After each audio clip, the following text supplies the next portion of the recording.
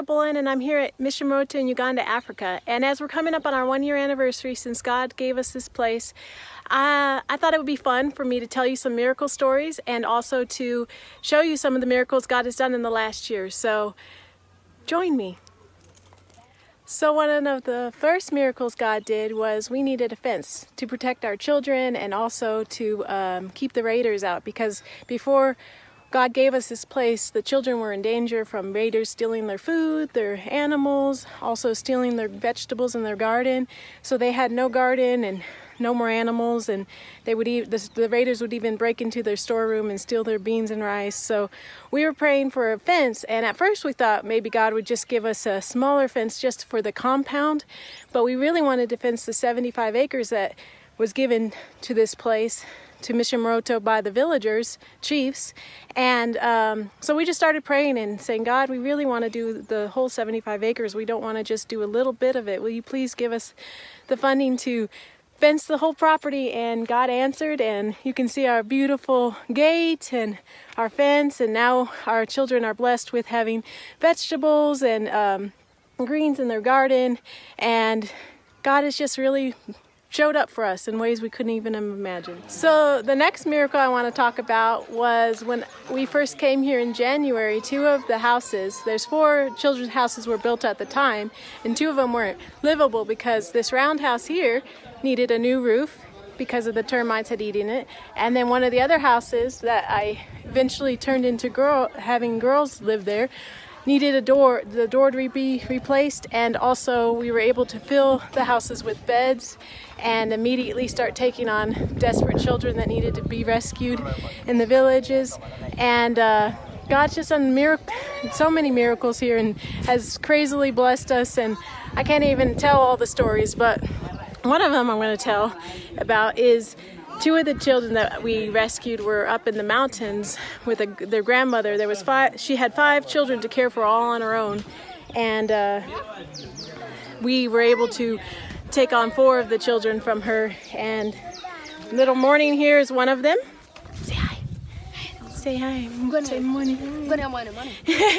And little Thomas here is the other one. Say hi. But because of being able to repair the houses that God allowed us to and finish my house, the one I'm living in, God's just done so much through giving us more space and having beds. We were able to buy beds and mattresses for all of our new children, and it's just been incredible what He's done. We've taken on 33 children because of being able to just repair the buildings we already had. And so I'm going to real quickly show you the inside of the girls' house here before we move on to our next miracle that God has done.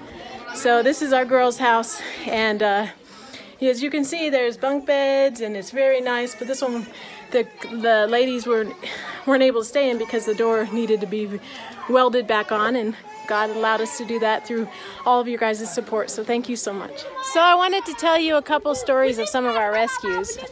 This is my first rescue, Joshua.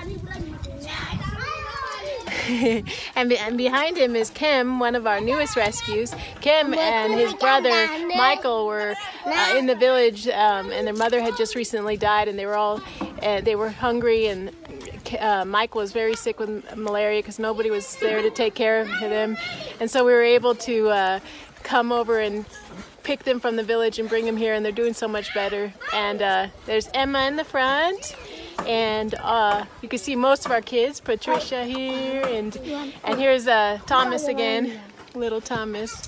So you can wave, say hi.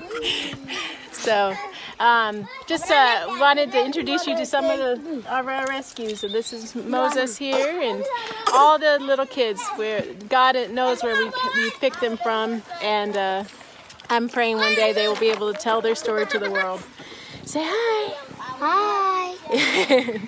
So one of the craziest miracles God has done in the last 6 months is He's given us this amazing dining hall that we're calling Grace Hall for our children to eat in. Up to this point, the children have been eating their food on their porches or when it rains inside their house, which is not sanitary. And we were praying like crazy that God would give us a nice place for them to eat, you know. And they're still working on it, but we're almost finished. Excuse me.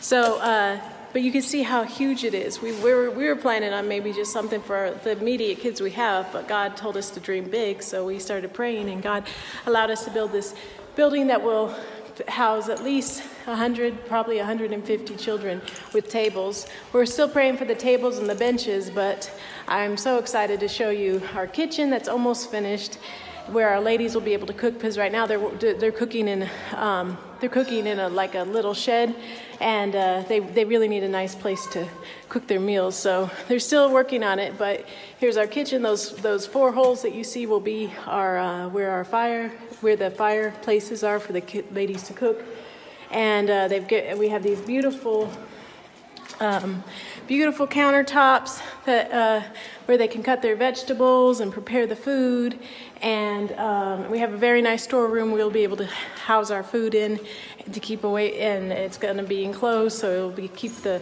mice and everything away from eating our food. So God has just crazily blessed us, and I can't even say thank you enough for everyone who helped us build this dining hall, and I can't wait for when they're finished building the kitchen that we will have our first meal here.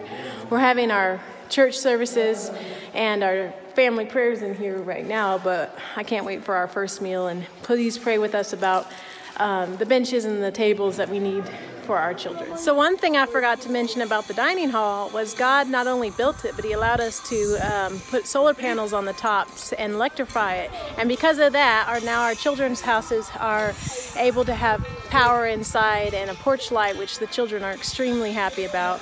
And we just want to say thank you for everything you guys have allowed us to do by listening to the Lord and helping us with all, to care for these children that nobody else can and care for. Thank you so much. So in January, when we came to visit, before I moved here in February, we thought that God would do a crazy miracle if he only allowed us to build our fence to protect the kids. But God not only did that and the dining hall that I just showed you, but he also has allowed us to drill a second well that will be motorized, so that way we can have running water in our houses. And you can see in the background there that they're digging the foundation for the tower so we can have our water tanks. And I just can't even express how grateful I am for everything God has done, and all the support from back home. And God has really taught me to just say yes, and if he wants to do it, he's going to do it. And this is his project. I'm just here to lead it as best as he allows me. So the last crazy God story I want to tell you is about our new children's houses and our boys' bathroom. So I've been praying about for a while that we needed a new bathroom for the boys, because the girls and boys have to share right now, and it's just a very small space for all of our children. And so we started praying about that, and God answered that right away. But then we put a story on Facebook about 2 little children that their grandmother brought us and asked to leave at our place because their mother had recently died, and we didn't have any space for them. There's literally no any space for beds at all. So we started praying for a children's house, and God has answered, and we have our first new children's house is being built. And because of the generosity and all the work we've given our laborers the last 6 months, they've decided to go ahead and build the second children's house and just wait for the funding to come in. So we're praying for the funding for that, and I'm so grateful that God has allowed us to feed the workers' children by giving them jobs, because there was no jobs right now, and because of our generosity, they've decided to be generous with us and work on credit. So we're praying that we'll be able to pay our workers by the time they're finished building the house, and we're just praying for God to answer that prayer. And we thank you so much for all your prayers and support, and we're just looking forward to seeing what God does in the next 6 months, because he's way did what we thought was possible in this last 6 months. And the last thing I want to say is all the boys in the background that are chattering up watching me video are our older boys who are learning so many life skills by working with our day laborers and our builders. And I'm just so grateful for everything God has done. Even though they can't be in school right now because of COVID lockdowns, they're learning things that they would have never learned otherwise.